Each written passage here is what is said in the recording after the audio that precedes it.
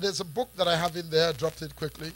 I want to show you this book. I wrote this book some years ago, and I'm going to be teaching along these lines tonight. The Lord led me along this line. I was really trusting God as it related to tonight's message, and I really believe God that God has something in store for us for the year 2009, the year of total transformation.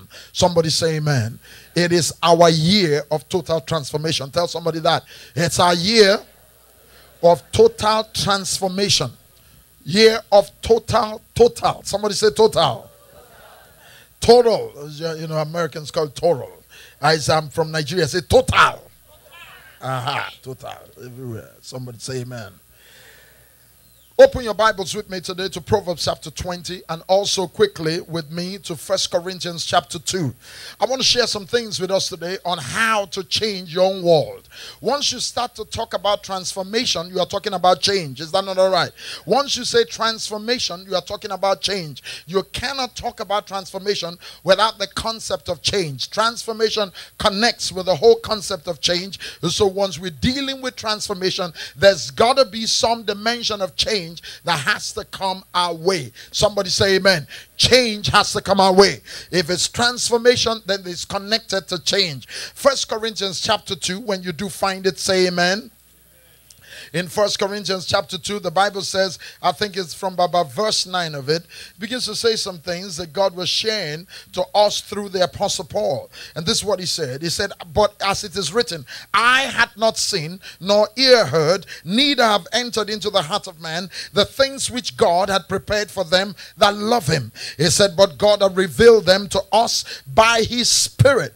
He said, for the Spirit searcheth all things, yea, the deep things of God. He said, yea, the deep things of God. For what man knoweth the things of a man, save the spirit of the man which is in him? He said, even so the things of God knoweth no man, but the Spirit of God. I want you to pay special attention to verse 11, where he said, for what man knoweth the things of a man, save the spirit of the man that is in him? Even so the things of God knoweth no man, but the Spirit of God. If you turn with me quickly to Proverbs chapter 20, and just hold your place in Proverbs 20, and we're going to come back in there. Father, as we get into your word, we ask that you open the eyes of our understanding, that we would behold wondrous things out of your law. You are going to lift us even to a higher level. This new year that we are getting into, it shall indeed stand and represent a dimension of transformation for us. We would indeed be transformed. You will touch every aspect of our lives. We would be lifted. Your purpose shall be accomplished in our lives in the mighty name of our Lord Jesus. And the people of God say what? Amen. Now look at verse 24 of Proverbs chapter 20. It says, in the man's goings are of the Lord. How can a man understand his own way?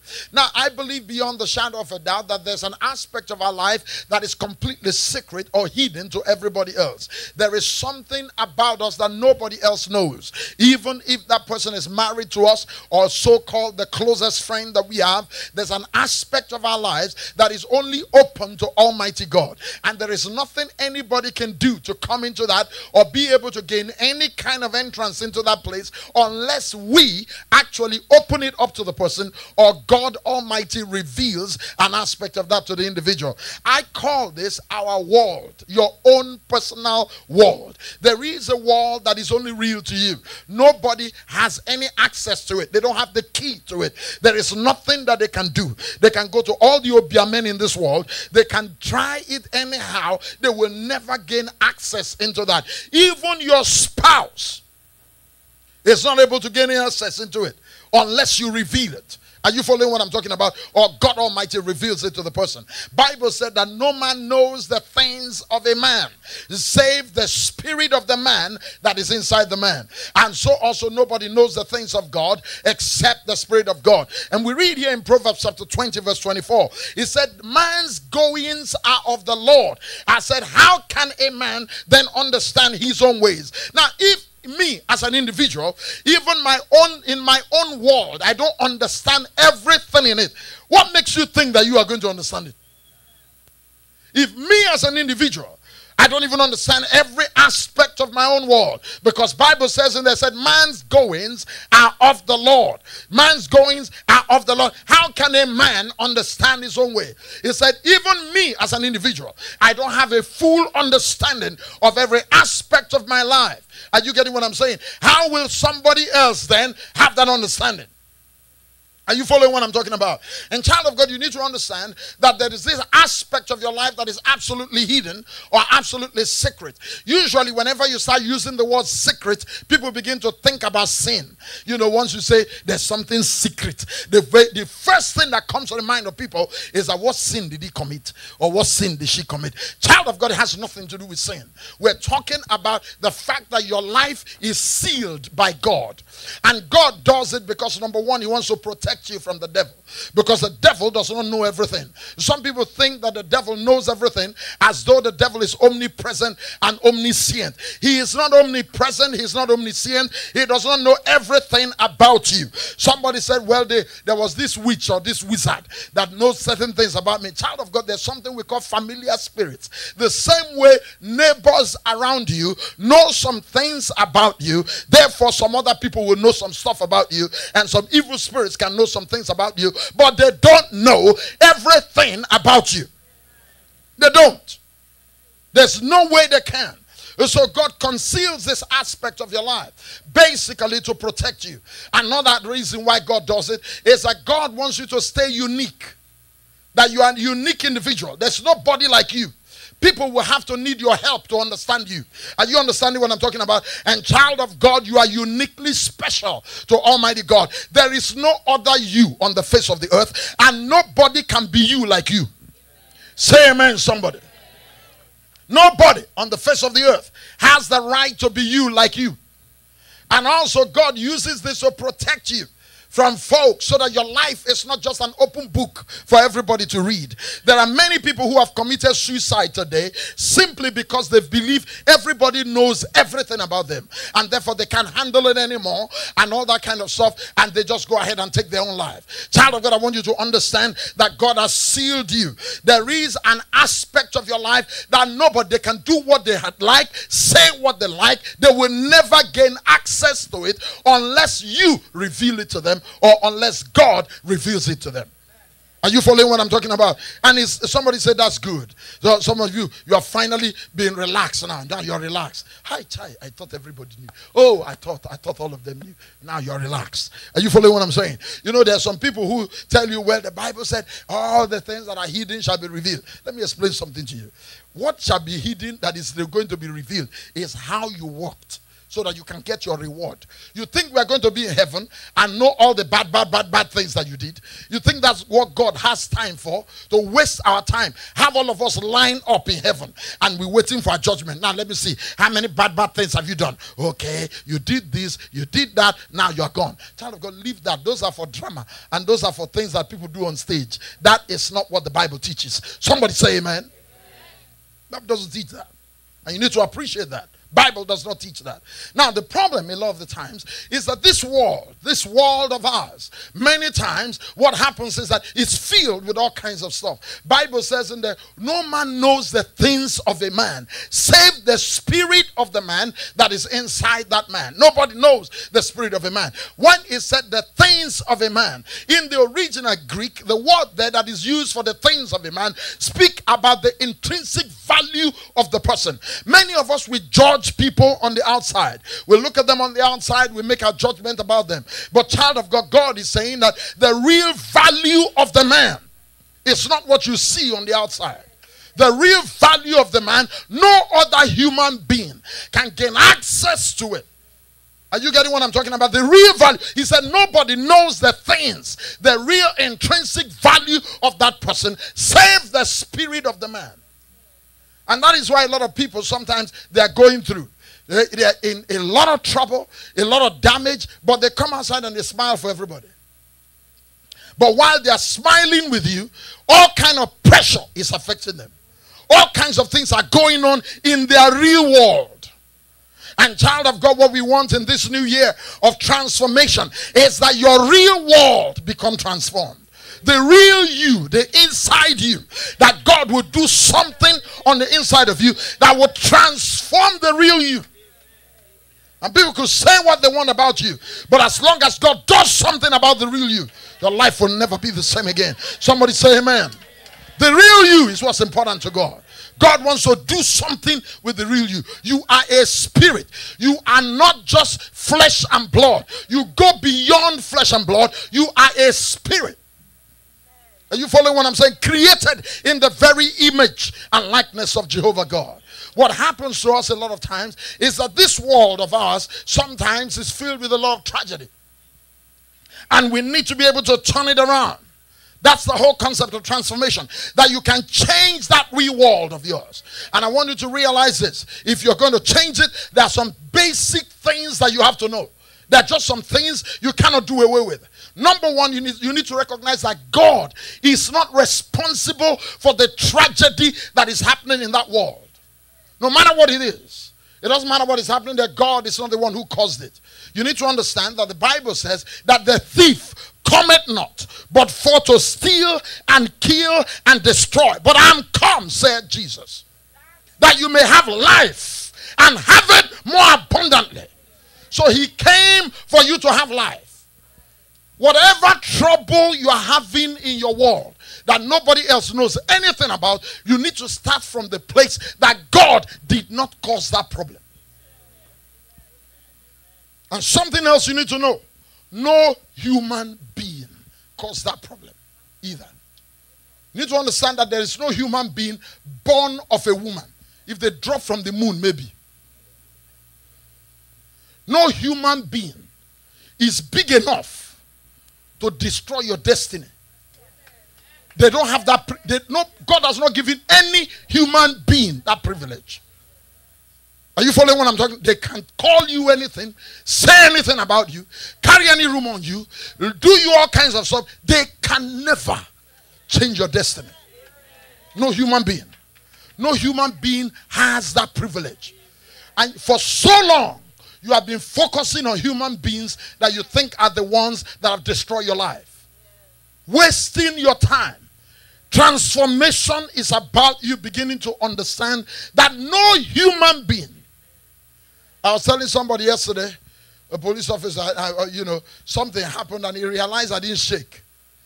He thought whatever took place would have rattled me. I said, listen to me very carefully. As long as it has body, B-O-D-Y, whether it's spiritual or natural, once you call it body, if it has body, I don't fear it. Did you hear what I just said? The cowards die many times before their time. But once it has body, B-O-D-Y, whether that body is natural or whether it is spiritual, David Okechukwu Beleme, fret it not. Did you hear what I just said? Fret it not. Once it has body. Are you following me here? You can't kill a dead man. I'm dead already. Do you understand what I'm talking about? We're crucified with Christ. Died already. What are you going to be afraid of death for again? So once he has body, I said my body is trained. Every cell in my body is trained to relax itself no matter what is panicking people out there. Something drop, everybody. David, okay, now lie. Now waiting. I will calm down, look and see what is it. You understand what I'm talking about? What is it? Somebody said they have cooked you. Yes, Holy Ghost wise. Cooked well. Did you hear what I just said? Are you following what I'm saying? No human being has the privilege of being the one to control your life like that. No human being. Somebody said it was my father when I was 3 years old, when he left us. Listen to me, child of God. God is bigger than all that. You think God didn't know that drunk was your father before he allowed you to come through him? He has some reason why he allowed you to come through him. Has a reason. There's something about his life. There's something about him that made him allow him to be your father. Your natural father. Don't stay there complaining, looking for somebody else to be your father. There's no amount of complaint you can complain. You are born already. Say amen, somebody. Need to understand that. God is not your problem. And there is no human being on the face of the earth that is your problem. No human being. Turn around, turn to somebody and say, you are not my problem. And I promise you, as we step into this 2009, it doesn't matter what you do. Doesn't matter what you don't do. You are not my problem. You can never be my problem. I have bigger fish to fry.